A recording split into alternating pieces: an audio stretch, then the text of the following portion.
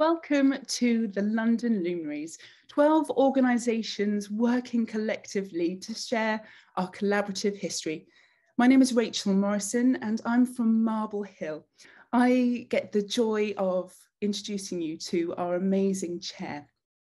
She is the trustee of Pope's Grotto. She's also a historian, a literary lecturer and an eminent broadcaster.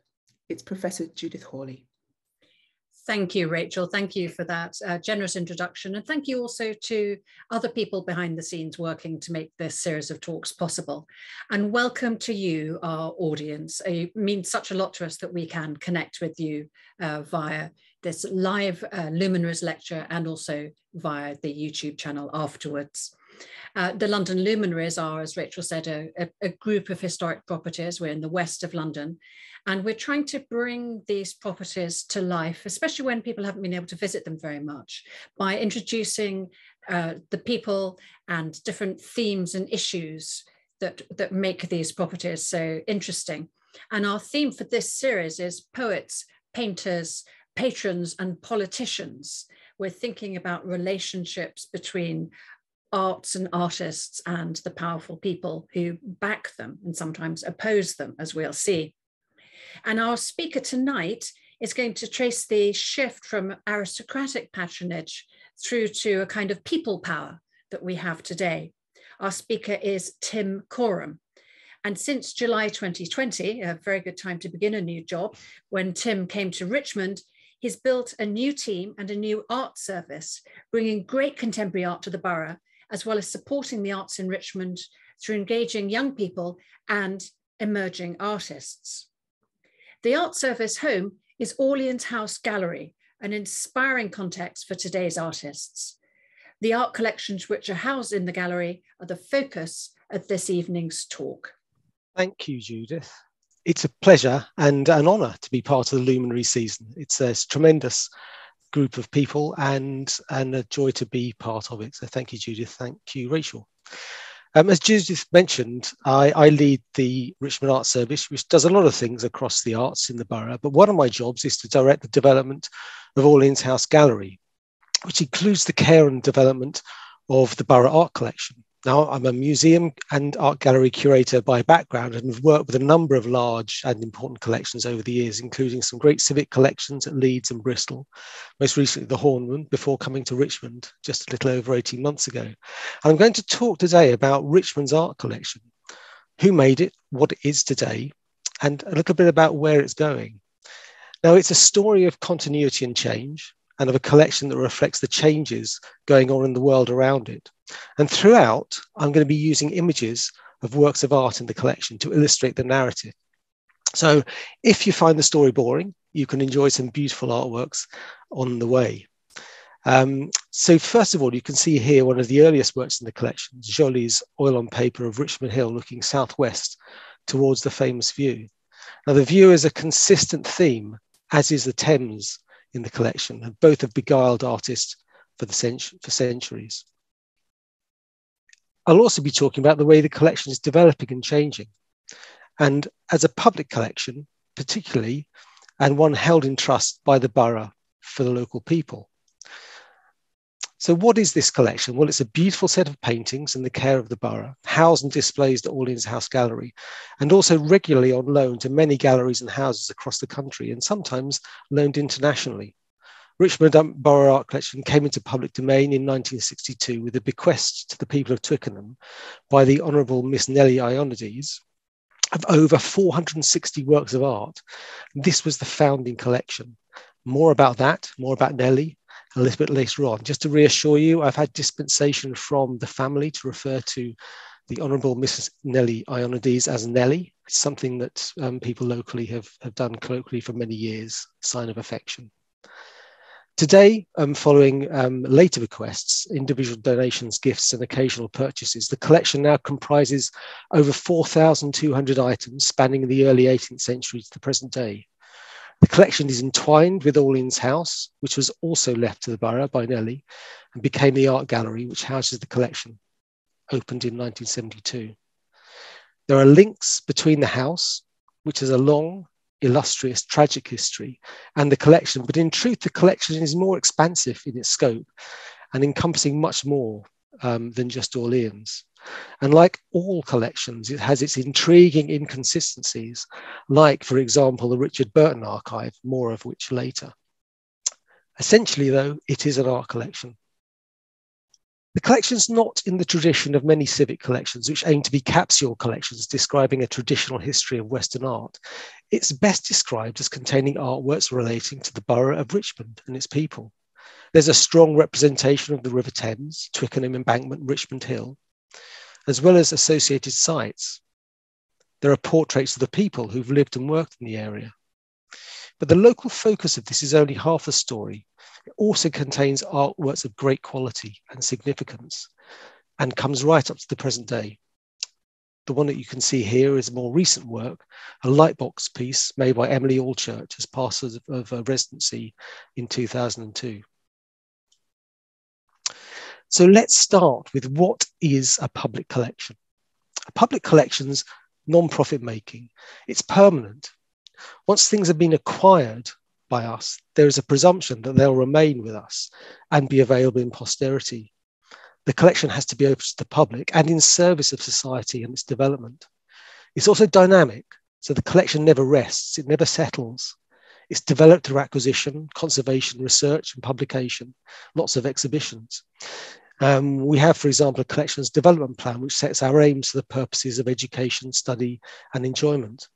And in the UK, we are governed by the Museums Association Code of Ethics, which describes this kind of things that we should be doing, the right ways to develop a collection. Many also believe that public collections and galleries should also be democratizing, open to many voices and viewpoints, enabling critical dialogues about the past and the future. Now, this beautiful panoramic view of Twickenham was painted in about 1725 by Peter Tielemans, the Twickenham-based artist of Dutch origin. And it's characteristic of the Dutch style of landscape painting, magnificent skies, small figures, everyday subject matter. It's the earliest complete topographical record of the river frontage, a mine of detail about the people and the buildings. It's a social commentary by an artist prepared to paint what he saw. And the picture is essential viewing for those interested in the nature of life in Twickenham during the early part of the 18th century. It's a very popular one amongst our visitors, and you can see the personalities, the two riders illustrating the dress and the style of the 18th century. This really interesting group of people, two fishermen sharing what looks like a fish with another of the riders, and then the line of 5 men in working dress hauling a barge. It's hard, grueling work. And when you look at the painting closely, you can see the leading man is leaning on the ropes, clearly a bearded elderly man struggling with exertion. And the backdrop is the ground houses of Twickenham, almost all of which have now disappeared. What Tielemans doesn't do is extend his view to the then Secretary Johnson's house, which later became Orleans, and where this painting is currently on show. And I've chosen to show this to you now because I think it's emblematic of what the collection is about. It's clearly about Twickenham. It's also about people, and it's of great quality and exemplifies the cutting-edge art practice of the day. One minor problem is that Tillman has decided to cut out Orleans House Gallery. So to be a public collection, the collection's got to be shown in an accessible place. And this is where Orleans House Gallery comes in. Orleans House Gallery is based around the remnants of a once fine house on the Thames, built by the politician and all-round fixer, James Johnson, who lived and then lived in by French royalty and sold on to gravel merchants before finally being saved by an alliance of local people. The gallery here is depicted by Stephen Wiltshire, who had his first solo show in the gallery in 2003.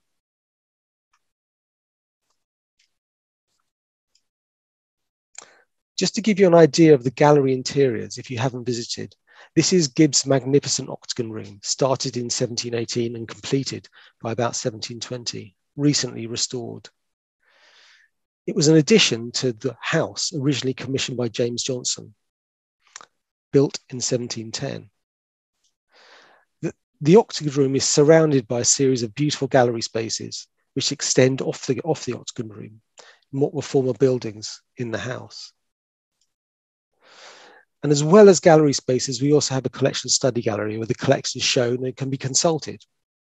It's regularly staffed by volunteers who are incredibly knowledgeable about the collection. It shows a rotating selection of works in the collection, as well as resources relating to the collection. Our collection in a gallery like this is at the heart of a community. And so in a sense, that's what the point of a public collection is. It's a community's cultural capital. It's what we can draw on when we think about our own sense of identity. It's a lasting repository of collective memories, a lasting impression of communities and their aesthetic values and creativity. Not just things we think are beautiful, but ideas and the values that we hold dear. Some of these can be contested. Some can be the source of inspiration for debate about the past. And some are just an important memory for local people and their communities. The collection is also an important resource for artists, and often a focus of contemplation, a place where people can come and use the collection as a way of thinking about their own lives. These are the values of a public collection. So what's the story behind the collection and its home at Orleans House Gallery? Well, to set the scene, we go back to the 1920s, when the once great Orleans House had fallen on hard times in the early decades of the 20th century. It's not an unfamiliar story. There's a strong sense at this time that the world was being lost in the face of rapid change after the Great War, increasing calls on conservation of what was held valuable in the face of change, a sense of wanting to preserve a way of life that was disappearing. There's also a growing civic culture, the establishment of organisations committed to conservation like the National Trust. So in this acceptable context for taking historic places and collections into public trust, Orleans House Gallery became an issue for local people. Now, you can probably see the signature in the corner. This is not a Duncan Grant, it's a copy of a Duncan Grant made by David Bowman. Grant's original is not in our collection. I'd be very happy if we could have it. If you know where it is and want to give it to us, that would be tremendous. But I'm glad to show this image because it illustrates Orleans House Gallery really at its nadir, its lowest point. Largely demolished and its gardens scarred by deep gravel pits. The house had become unviable and the site had been sold to gravel extraction companies in 1926, despite the efforts of local people. Only the octagon room was saved, along with a small strip of land next to the river. Now, the amazing thing is that from this moment of despair, the land, the buildings, and the associated collections are saved for local people by a partnership of local people. So who were they? Who were the people instrumental in the creation of the gallery and its collections? Well, a number of people, and it's a partnership and over a long time. So to make a collection, you need artists, you need people to make the work, but you also need builders and collectors, the people who thankfully and hopefully become donors. You need enablers, local people, elected representatives, councils, which provide vision, leadership, resources and support. And you need curators who care for and develop the collection and make it available and meaningful. So here are some of the personalities. So from left to right, you've got Catherine Johnson here, representing the Johnson family, the people who built the original house. This rather beautiful portrait is attributed to Mary Beale, one of only a few women making their living through painting in the 17th century, an artist who's now recognised as one of our great portrait painters. So the Johnsons were instrumental in establishing the house. The next portrait is one of Queen Caroline with her son, William, Duke of Cumberland. Now, the reason the octagon room was created was as a party room, a space for welcoming and celebrating. And it's believed that it was created largely to court the new Hanoverian dynasty, and particularly Queen Caroline. So Queen Caroline is an important person in this story. If you have a chance to come to the gallery to look at the portrait, it is truly beautiful. The iridescence of the embroidery on the dress is truly wonderful. It's worth seeing in person. And then the next person that you can see on the slide is somebody called Dr. John Rudd-Leeson. He was a physician and polymath and president of the Literary and Historical Society in Twickenham for 30 years. He became Charter Mayor of Twickenham, and Rudd-Leeson helped create a sense of pride in Twickenham. It's committed to both valuing the past and building a future. The municipality chose the phrase "looking backward and looking forward" as its motto, partly in response to Rudd-Leeson's commitment to the past and to the growing municipality. The next person, key person in this story, is somebody called Noel Viner Brady, and he's represented here by a plaque which is visible when you go to York House. Brady led the York House Society, which is still active today, in preserving the historic character of Twickenham. And the society in Brady successfully saved the mansion York House in 1923. So when Viner Brady, bolstered by all of the work and the support that the local district council had done through the work of Dr. John Leeson, when Viner Brady heard that Orleans House was up for sale, he was very keen to ensure that it was saved. It was said that he had all things in place. He negotiated sales in the land, 4 parcels of land to be purchased. But overnight, the land was sold to a gravel extraction company. But all was not lost. So the last person on the slide, the Honourable Mrs. Ionides, Nellie, had bought Riverside House earlier in 1926. Must have been horrified at the prospect of a gravel extraction firm moving in next door. And along with Viner Brady's intervention, this led to Nellie purchasing one area and saving the Octagon Room, along with the remnants of the house and the site. And the society, along with Nellie's help, purchased the area, which is now Orleans Gardens, which is the area next to the river, for the council. And so these are the people together that enabled the house and the collection to be secured for the area. Now, of all of these people, the person most closely associated with the collections is Nellie Ionides. So let's talk about Nellie and the foundation of the collection.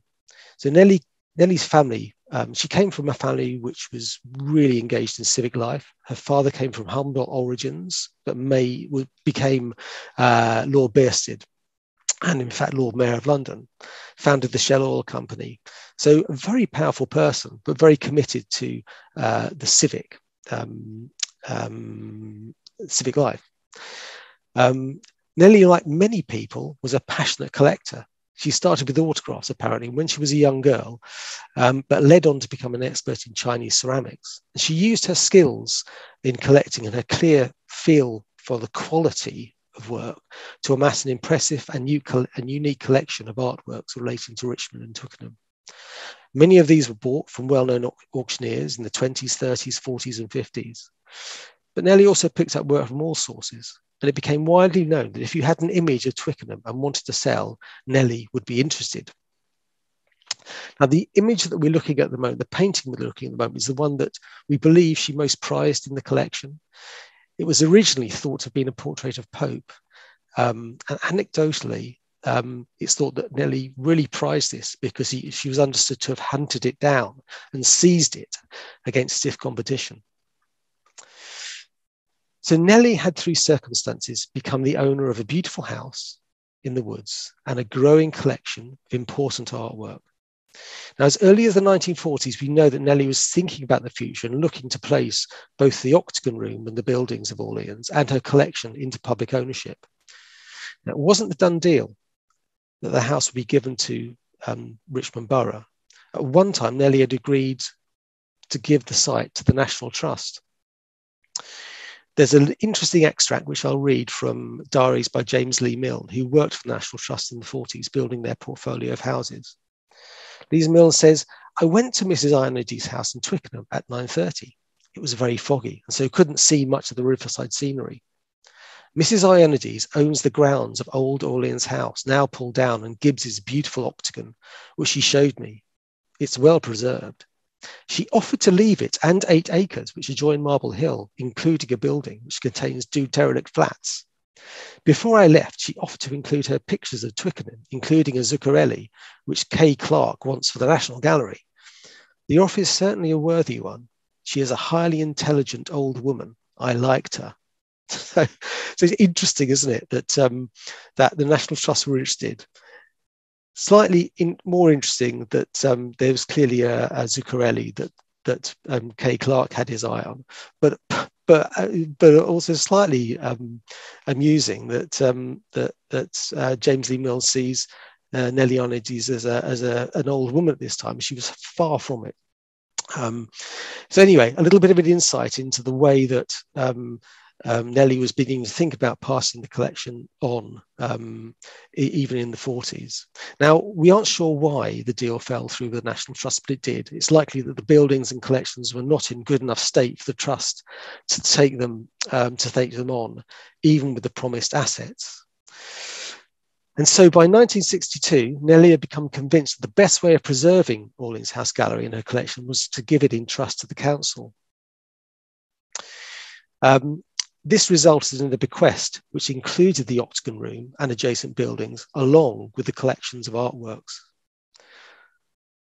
The bequest was debated by council in January 1963. Now, it wasn't a done deal. Don't forget that Twickenham was just about to be absorbed into the new Richmond Council. Many of the urban district councillors were a bit nervous about taking on new projects at this stage. And don't forget that this was still a period when many councils were very underfunded. So many weren't convinced that it was a good idea. You can see from this image here that the gallery buildings were in a poor state of condition. And actually, we also know that the collections needed a lot of work and conservation as well.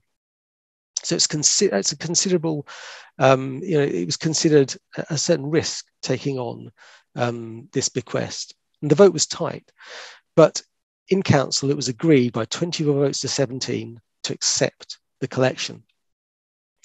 And from January 63, the house and the collection came into the ownership of Richmond Borough Council.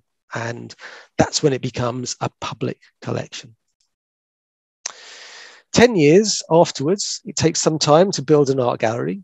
10 years afterwards, in 1972, the New Art Gallery was opened with its founding collection. The Great and the Good turned up, and there was a grand opening, and you can see Mr. and Mrs.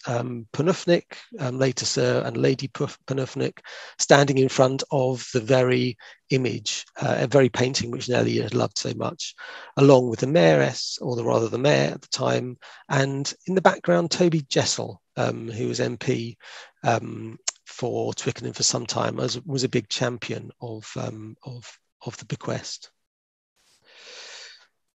So the story of the establishment of a public collection really begins with collectors and enablers. But from 1972, the collection was carried forward by the curators, and the collection developed a new life and a new identity. This beautiful painting by Osman Kane is one of the first that the new team at the gallery collected back in the 1970s. And it shows a new vision for collecting, which focused on people as much as sites and buildings.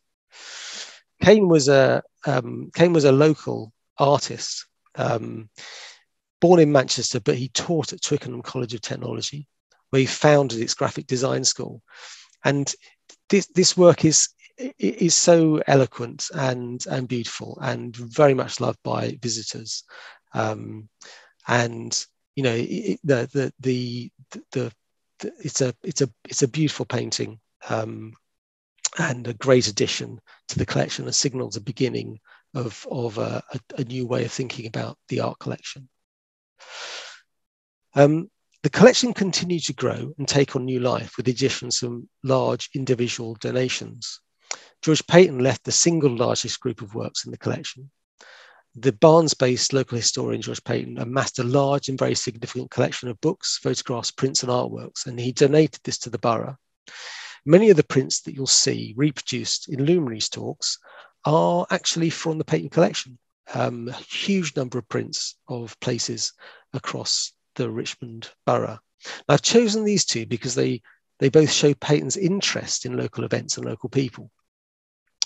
On the left is an oil attributed to Archibald Webb, probably by his son James Webb. It shows the old 1827 bridge, Hammersmith, when it was being replaced with the current one. Now, I'm sure Peyton would have been fascinated by the recent bridge closures and would have taken pains to record and document it and the impact on the local people. Now, so many images of the Thames in this collection are romantic or picturesque, but here Webb shows the Thames in a different light with a realism, focusing on the more utilitarian nature of the river. The other image on the screen is again from the Peyton collection and is a photograph of Alfred Walter Williams, who was a local artist from a very renowned local family of local artists. And I wanted to show this to you because it's such a beautiful photograph. It gives you a sense of the kind of person, the way that the artists would have travelled out to create their works at this time. Both of these objects offer an insight into the life of local artists in the mid-19th century and just remind us of Peyton's breadth of collecting. Now, I mentioned the Burton collection earlier on. Another significant addition to the borough's collection was the Burton collection. Isabel Burton, Burton's wife, the wife of the famous and controversial Victorian explorer, sold her husband's archive to the nation so she could afford to create the tent-shaped mausoleum in St Mary's Mortlake, which both she and Richard are buried in. As a consequence of this transaction, the archive and collections of personal effects came to Richmond. The archive included this beautiful painting by Frederick Leighton of the Burton's house in Damascus. It's very unlike Leighton's work, much more like a sketch made by the artist for Burton, who he was a close friend with. And it depicts this lovely Damascus house. The collection also contains some personal effects, including Burton's boots, particularly evocative. And again, the collection is often used by artists and researchers. Burton has a charisma which extends well beyond his death, and people are still fascinated by the man. As well as individuals donating to the collection, the support of art funders and charities has also been very important. Notably the Lottery Fund, but also the Art Fund have been big supporters. And in 2009, the gallery had become a runner-up in the Museum of the Year award. Now, the Art Fund, which sponsored the prize, had been given a beautiful collection of paintings amassed by a discerning collector called Arthur Grogan. Now, instead of the cash prize, the gallery accepted a beautiful set of paintings, including this one. There are 8 works in total in the Grogan collection, and this beautiful image of the mother and child by Arthur Hughes is again a real favourite amongst the visitors.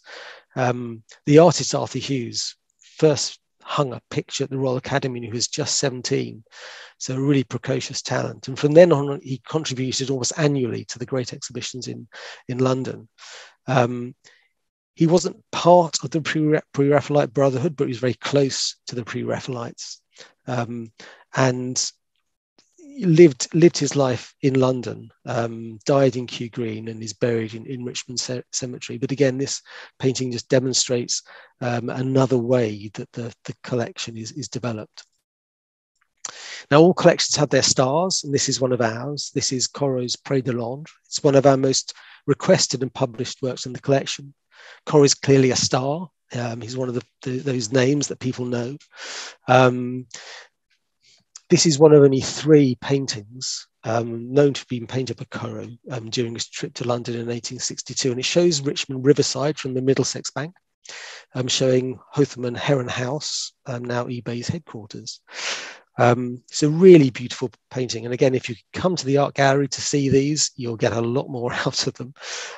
But hopefully you can see even here this beautiful characteristic landscape, this late Corot landscape with these subtle rendering reflections on the water. A lovely restrained palette as well, contemplative mood, and again expressing 2 views of Richmond, the urban and the rural, the town and the river. A really beautiful painting. Now, a public collection would be nothing without the public, and anecdotally, this is the public's favourite. A stunning painting again. This is Twickenham by Moonlight by William Pether. It's often cited, as I said, by visitors as their favourite work.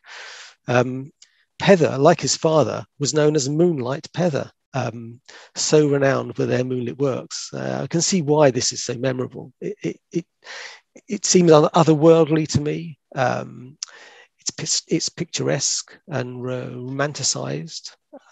Our visitors, I think, often feel they're seeing something secretive and nocturnal in this image, with St Mary's on the left and Eel Island on the right, but the Thames illuminated by the moon is centre stage, again with that lovely lustrous water. So again, this is very much the people's favourite painting. Another great favourite, something that we show a lot in exhibitions, is watercolour, so it's not out on permanent display, but it's often shared in exhibitions, is this lovely watercolour view along the Thames, including Orleans House on the right of the painting. But the focus is swan upping, which is this tradition that dates back to the 12th century, still takes place every year, although I believe we did miss a year because of the pandemic. But it's the annual census of the swan population on the Thames, when the monarch, along with the vintners and the dyers livery company, travel up the Thames, lifting and checking the health of the swans before returning them to the water. So a very famous local event, captured by a lot of artists, and frequently is seen in the collection, this particular event. But again, this is a particularly beautiful rendering of it. The reflection on the water are beautiful, the placement of the figures, and the beautiful sky. So again, a beautiful work. So recent developments in the collection. So over the last 10 years, the gallery has seen some major improvements, largely supported by the National Lottery Heritage Fund, particularly the conservation of the collections. As I mentioned, the collections were not in a terrible state, but they needed a lot of conservation when they were passed over to the borough.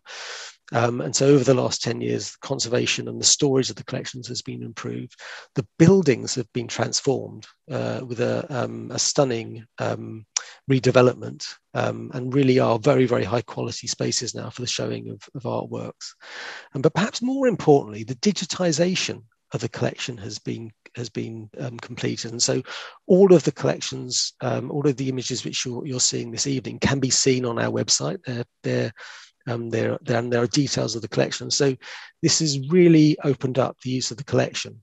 And one of the most exciting things about these developments is the personalization of the collection, and also the ability for people to respond to and have their say about the collection. So one of the fascinating things that happens when you open up a collection digitally is that it becomes used in so many different ways.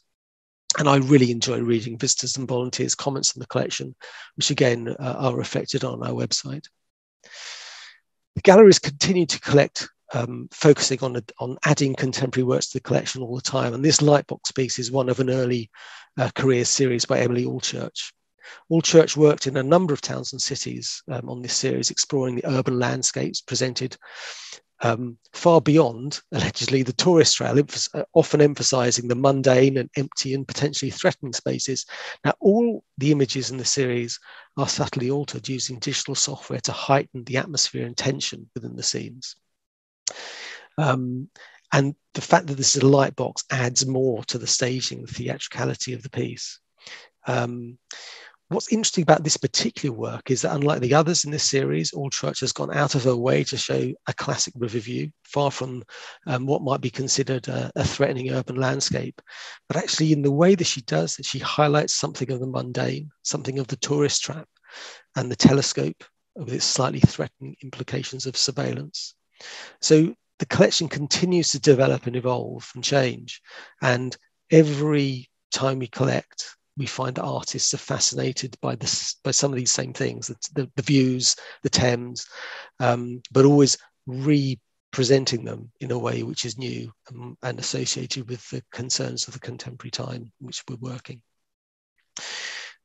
The other thing I wanted to talk about the collection and how it's being developed over the last few years is about the dynamic development of the collection through collaboration and public engagement. So one of the exciting things about a public collection is that it does take on a life of its own. It's much like a garden.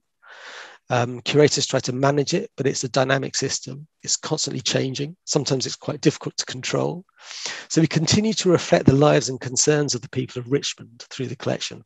And so, for example, Art Unlocked was an exhibition which we opened last year. It was the first exhibition following lockdown's end in summer 2020. It was an open show where local artists could show their work they created in response to the pandemic. And this photo records a den built in the Orleans Wood by two local children, two young artists potentially working with their father who become jobless as a result of the pandemic. So really evocative work, but how do you collect this kind of work? It's often ephemeral, and usually it's the idea and the emotion of the moment that is the most important characteristic of the artwork. So for this particular show, we decided to document all of the works and record them as a record of the impact of the pandemic on local lives. And this photograph is one of the things that we've collected. Our collecting today reflects the times we live in. Concerns about our sense of identity in the past, climate change and ecological breakdown, our relationship with the natural world. The representation in the collection of people, of artists whose voices and work have not been valued. Women artists, artists with disabilities and artists of colour. All of these things are really important to the way that the collection is developing. We are also really interested in emerging artists and supporting artists in their career. And so what we're doing now is reflecting in the collection current art practice, new art forms, digital and time-based work, art that happens in the public realm. We don't have very much money. So when we collect, often it's related to the programs and the project that we're doing. We often commission and document work. Often the work is collaborative and it involves working with communities. This image is a good example. It's of a wall piece on Heath Road Railway Bridge, on the foot tunnel in Twickenham. It was made by the artist Bryony Benjabbert in 2021 as a result of a residency at Orleans House Gallery, collaborative work with children from Twickenham's Waldegrave School and scientists at the Grantham Institute for Climate Change. It's part of a wider collection of murals designed by young people highlighting climate change conference at Glasgow, COP26. Bryony writes about this, and I just use Bryony's words now. Much of our time was spent in the beautiful woodlands at Orleans House Gallery exploring the life of a single oak and how it is interconnected with the wider human and non-human community. While the scientists revealed the invisible communications all around us, above and below ground, and highlighted the importance of roots and fungi, I supported the students to reflect upon these new insights through sketching, painting, and poetry.